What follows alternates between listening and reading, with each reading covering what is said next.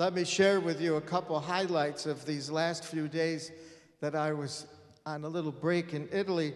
Last Tuesday night was the night before the great feast of the Holy Cross of Jesus, the Vigil. And last Tuesday night in the ancient town in Tuscany, where I was staying, they had the largest Catholic candlelight vigil procession through the streets. It's the largest one in all of Italy. About 4,000 people, young and old, beautiful, with candles all through the town. And they turned off all the electric lights, only candles lit the buildings, the streets. And they had, the red band, they had about 10 of those. And just fabulous, just very moving and very beautiful on the night before the Feast of the Holy Cross, last Tuesday. Another highlight was the other day I was hiking with some family and friends between little fishing villages overlooking the Mediterranean Sea. And we hiked from one to the other, a little path for sheep or for goats, very narrow, the cliff, the ocean below, and the rocks and the old path, tough to walk and rocky and hard on the feet. I couldn't believe it because the day before I looked on the map, it looked so flat and smooth on the map. It was a map, flat and smooth. I'm going to go. So anyway, the gospel for you and I this September weekend.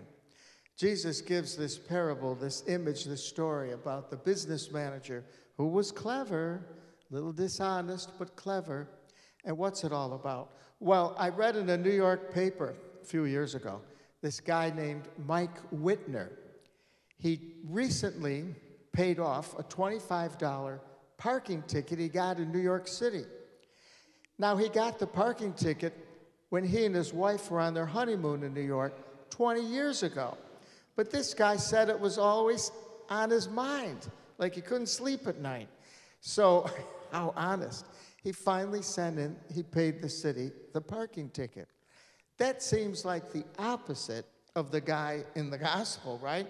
The business manager who was going to get fired, so he called in the people who owed his boss money.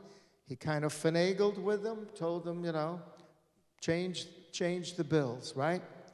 And you would think of our Lord, why is our Lord commending this guy? The gospel, St. Luke says, Jesus said, he commended him, he complimented him. Why? Because of his cleverness, his initiative. He stepped forward, he did something to make the situation better, well, for him, but the guy showed initiative. He had smarts. He was clever in doing something. And our Lord in the gospel says, Jesus is saying more or less, I wish the children of light, people of faith like you and I wish they were that clever. They had that much initiative in sharing and deepening faith as the business manager. That's the whole message of the story, really. And we don't know if that man was good or bad. The gospel doesn't tell us. St. Mark Twain, the writer, once said, there's a little bit of bad in the best of us. There's a little bit of good in the worst of us. Mark Twain said that. That man might have not been an awfully bad man, but he took initiative. Now, what does it mean to take initiative?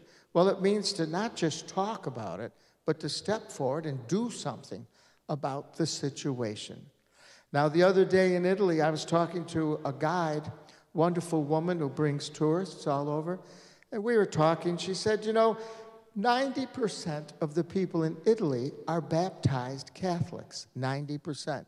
She said 12% go to church on the weekend, 12%. And she said many of the beautiful churches no longer have Mass. They are halls for concert music. They are libraries. They are art galleries. But many of the beautiful churches no longer have Mass because there aren't that many people that are practicing the faith. And she was saying, I wish somebody had the initiative, some clever ways to encourage, to strengthen, to invite deeper faith in those people. Well, guess what? we're in the same boat, kind of, 32% of Catholics practice their faith on weekends in this country. 32% only go to church on weekends. And if we say the church is a boat, like St. Peter's fishing boat, there's a leak in the boat. And the leak is that so many of our relatives, friends, neighbors, they're not walking the walk. They might say, I'm this or that, but, well, they're not here. And I don't know, in other ways, they practice our beautiful faith. So what is the initiative? To think of ways that we can make the situation better as we head into fall, autumn, and then the wonderful holy seasons of our Catholic faith. I know a couple that their marriage was kind of drifting on the rocks, and they took initiative. They were clever. They said, once a week, get away from the kids. We're going to go out. We're either going to go to dinner, have a pizza, whatever, and we're just going to have quality time. And they kind of saved their marriage. It got better. They took the initiative. They used their mind. They were clever. I know of a mom, a young mother with little kids. Whenever she was in the kitchen, the kids are grabbing onto her apron, and she couldn't even move at the stove. And the mother took initiative. She got an old floppy love seat couch. She stuck it in the corner of the kitchen. She said, you kids sit there while I do my work. You can talk all you want, but that's your place. Stay right there. It worked. I know of a businessman who would go into his office earlier than anybody else. And he just wanted to start the day early. Then he found out that the extra time he had later in the day, he could help a couple people in the office that were, a little shaky. They weren't too sure if their work, maybe it was their computer, I don't know what, but he used his extra time to help them. It made the whole office scene better and happier. He took initiative. He was clever. I know of a student in a school, a bright kid, who was doing so well, he practically didn't have to study or do anything. This kid was a genius, but there were a couple kids that, they needed a little help, right? So this kid took the initiative. He tutored, he spent time with them. He helped those students out, and their marks, their grades came up. So what can we do, you and I, with our faith as we head into fall and the wonderful seasons of the Catholic Church coming up? What initiative? What can we do? What can we say? Well, we're going to try and think of ways as a parish to do that more and more. Our people who are from 18 years old to 35, there's beautiful exceptions, but our people from 18 to 35, 5% practice our faith. They're the future of the church.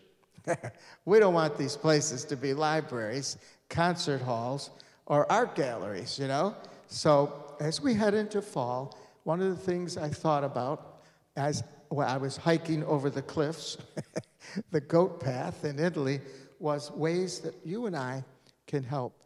Initiative, clever, to enforce, reinforce, invite, encourage faith.